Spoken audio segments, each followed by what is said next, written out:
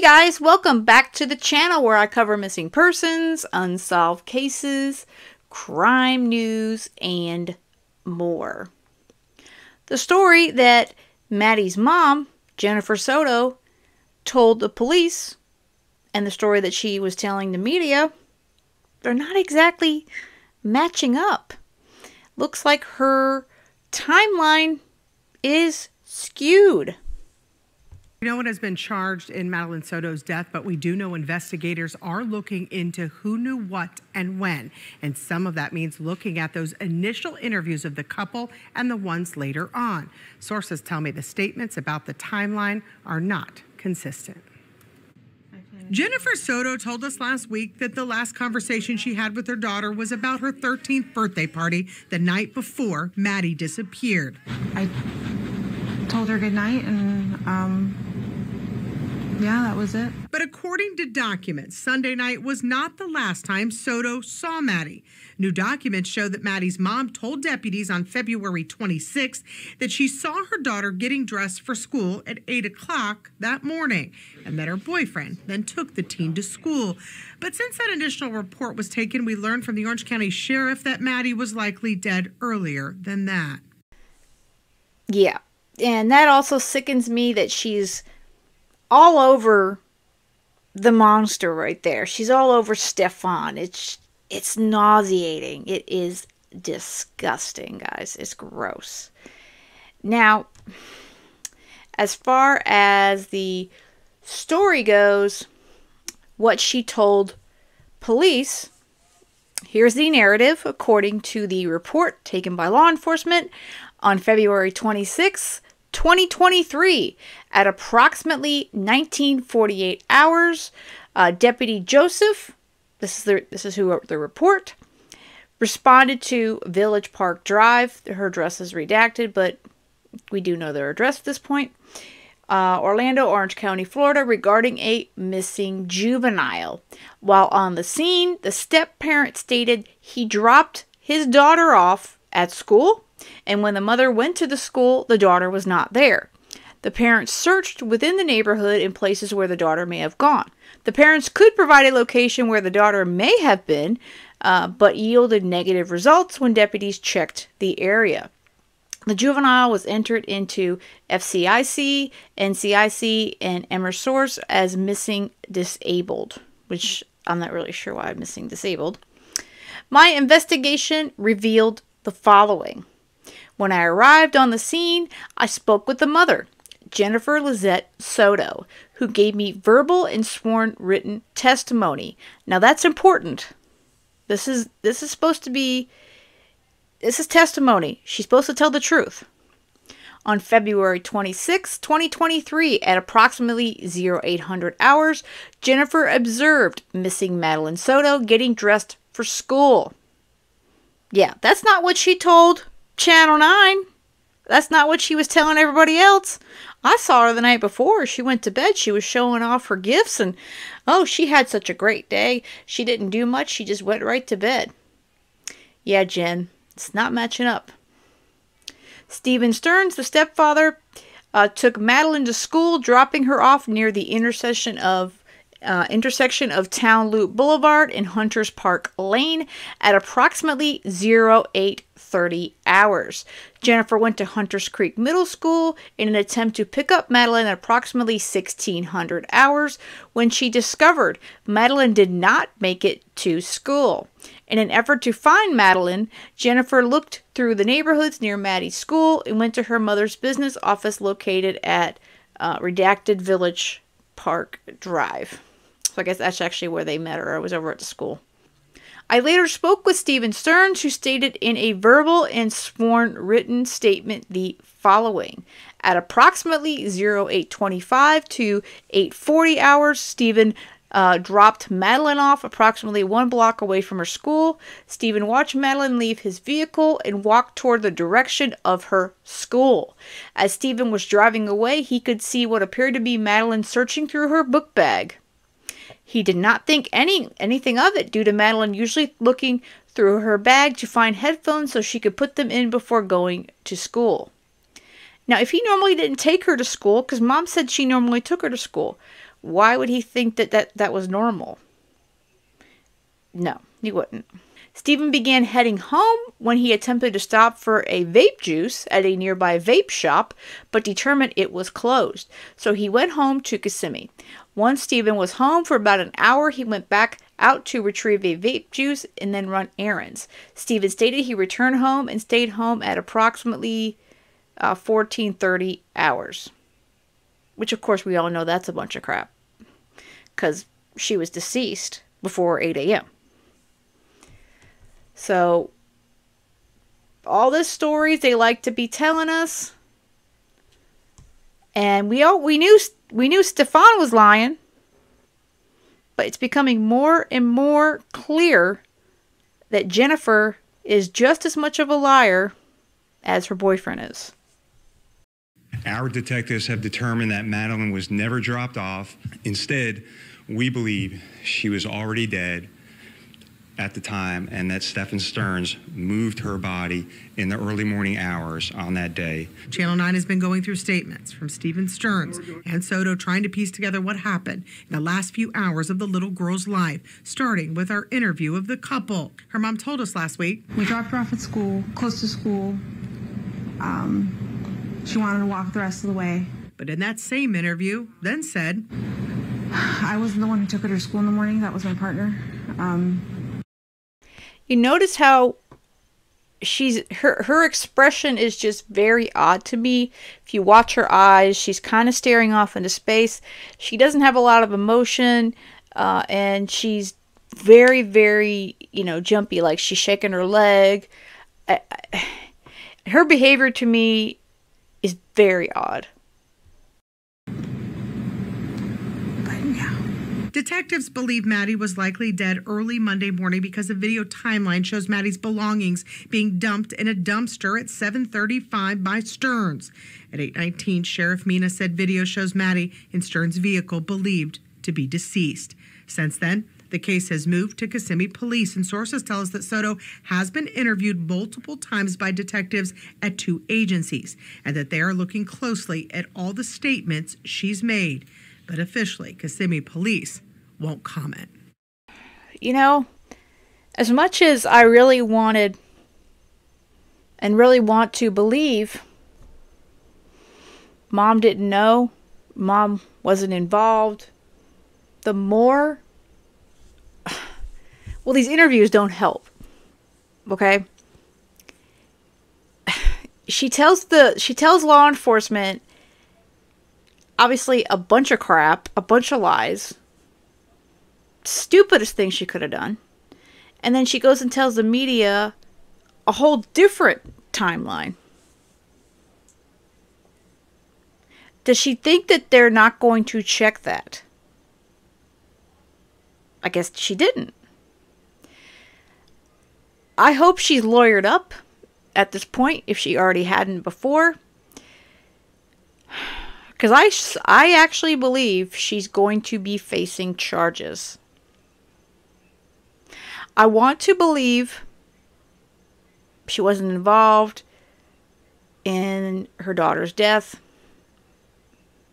And she wasn't involved in all the essay of her daughter. But we're finding out through all these reports that Stephan had been SAing Maddie since she was 11 years old. 11 years old. Of course, those are the charges that he's facing right now. He's still, as I record this on Thursday evening, 7 p.m. on Thursday evening, there has been no one charged with the murder or homicide of Madeline Soto. I believe that could be for 2 reasons. A, they don't have to rush it because they don't need to rush the clock because he's in jail. He's got no bond. He's not going anywhere. So they can get their investigation done. All their I's are dotted, all their T's are crossed. Or what the other scenario, that the other reasoning I don't want to believe, but it's it's hard for me not to consider it, is that Jenn, her own mother, was involved in this essay. And more than just knowing or potentially knowing, I mean, involved. There's been someone who stated that she was quite aware of it and was a part of it. I hope that's not true. But at this point, nothing whatsoever would surprise me in this case. As sad as that is, nothing would surprise me. And again, I'm not going to read the affidavit of his arrest. They have released it less redacted. And the descriptions,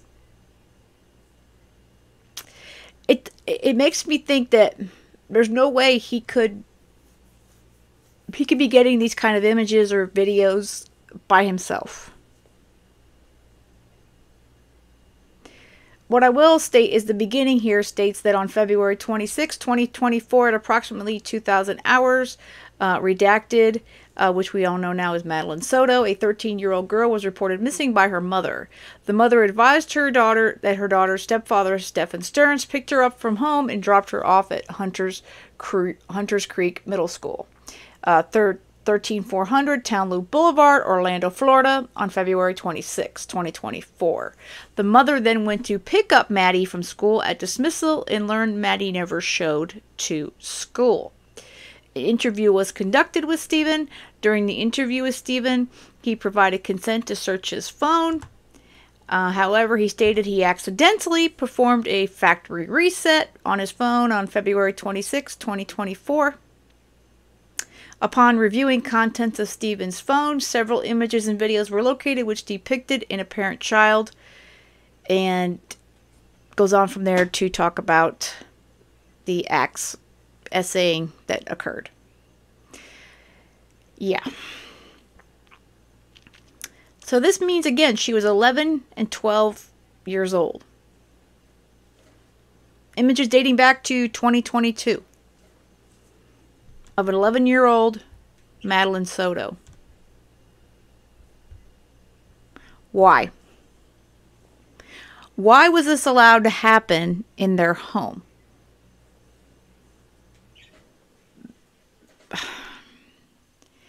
And how much did Jennifer know?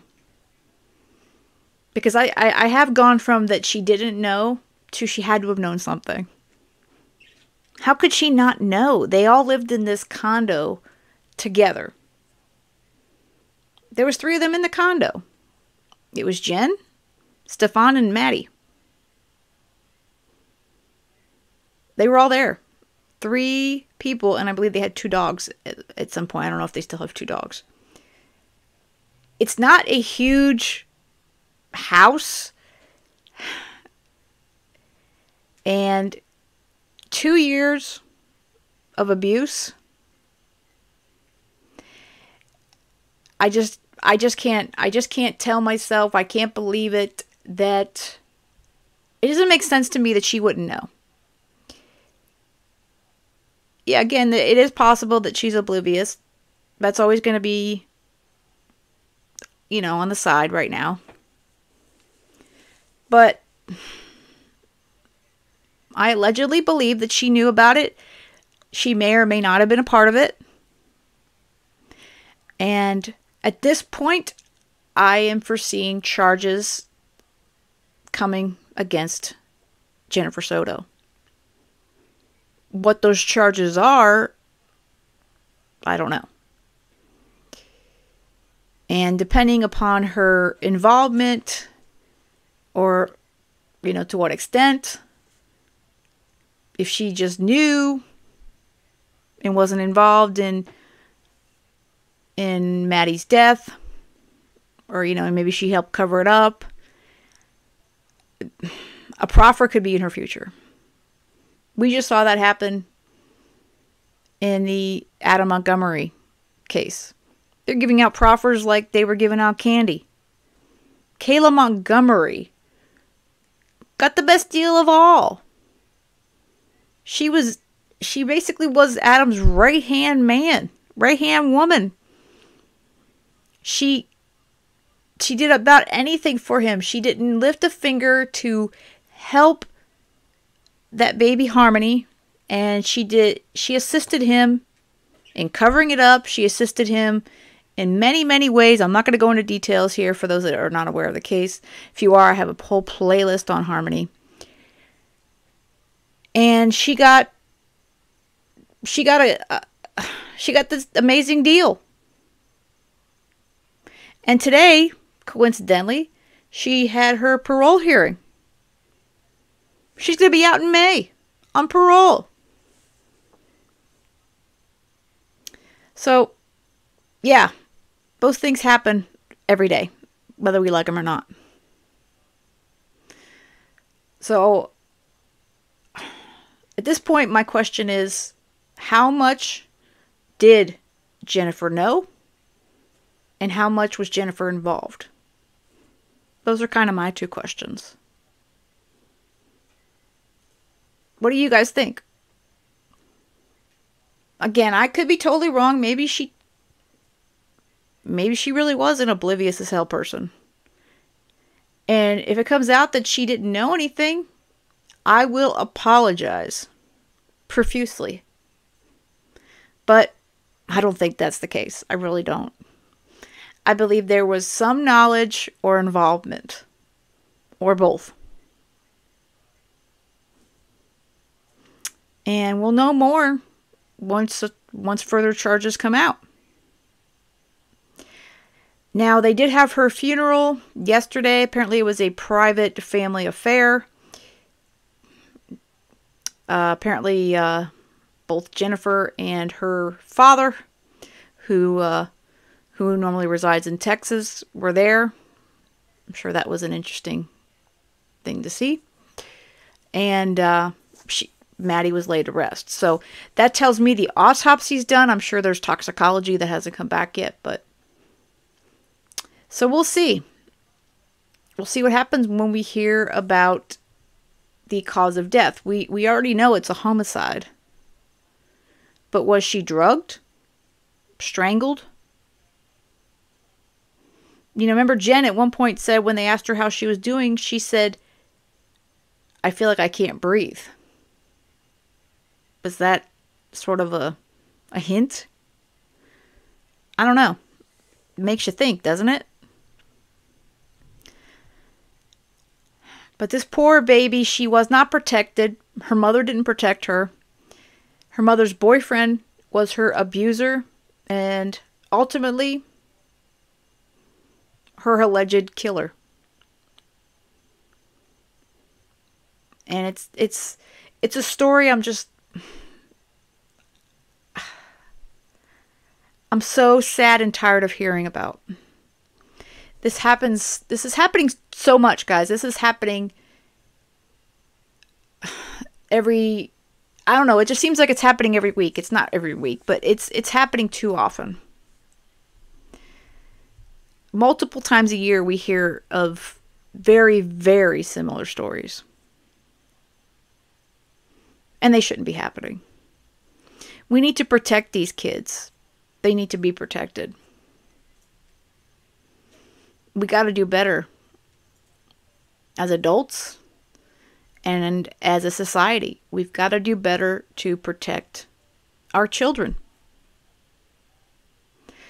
But let me know what you guys think of all these current things that are going around. Like I said, 2 years she was SA'd.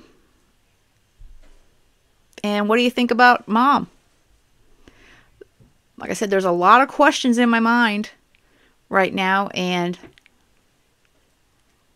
we'll see what happens when Kissimmee Police Department in the corner, they all let out the newest reports.